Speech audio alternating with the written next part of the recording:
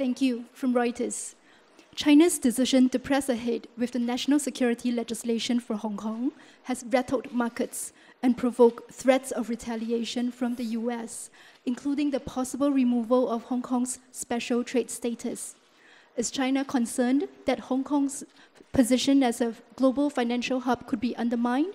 And what will China do to preserve investor confidence in Hong Kong? Thank you.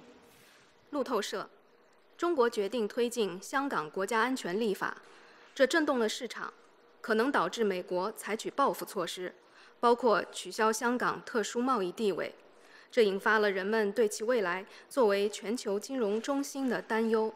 中方是否担心香港作为全球金融中心的地位会因此受到损害？中方将如何维护投资者对香港的信心？ 这件事情目前引起了各方的关注。 This matter has caught attention from many quarters. 中央主管的部门已经就此清晰地表明了我们的立场。 The competent central authorities have clearly stated China's position. 发表了支持的声明。 And the Hong Kong SAR government has issued a statement in support of that position. And the NPC deputies and members of the CPPCC National Committee from Hong Kong have also clearly voiced their support.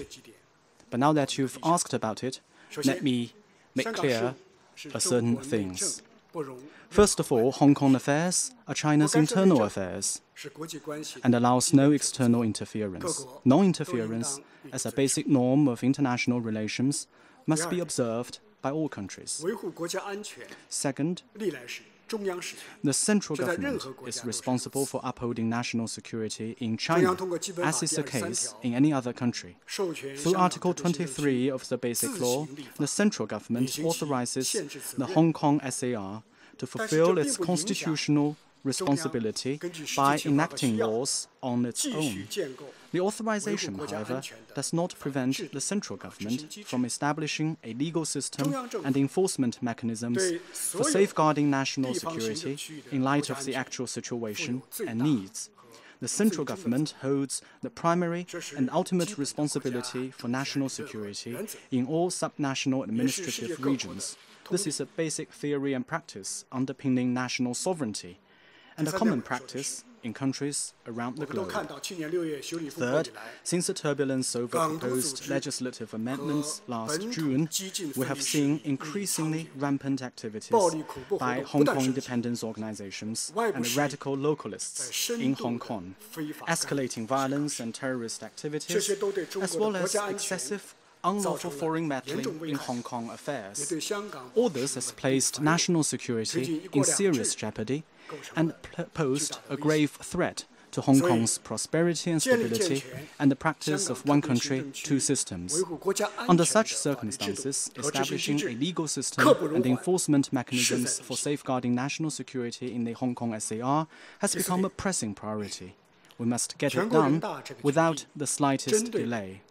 Fourth, the NPC decision targets a very narrow category of acts that seriously jeopardize national security and has no impact on Hong Kong's high degree of autonomy, the rights and freedoms of Hong Kong residents, or the legitimate rights and interests of foreign investors in Hong Kong. Instead of becoming unnecessarily worried, people should have more confidence in Hong Kong's future. A legislative process will be set in motion following the adoption of the NPC decision. This will improve Hong Kong's legal system and bring more stability, stronger rule of law, and a better business environment to Hong Kong.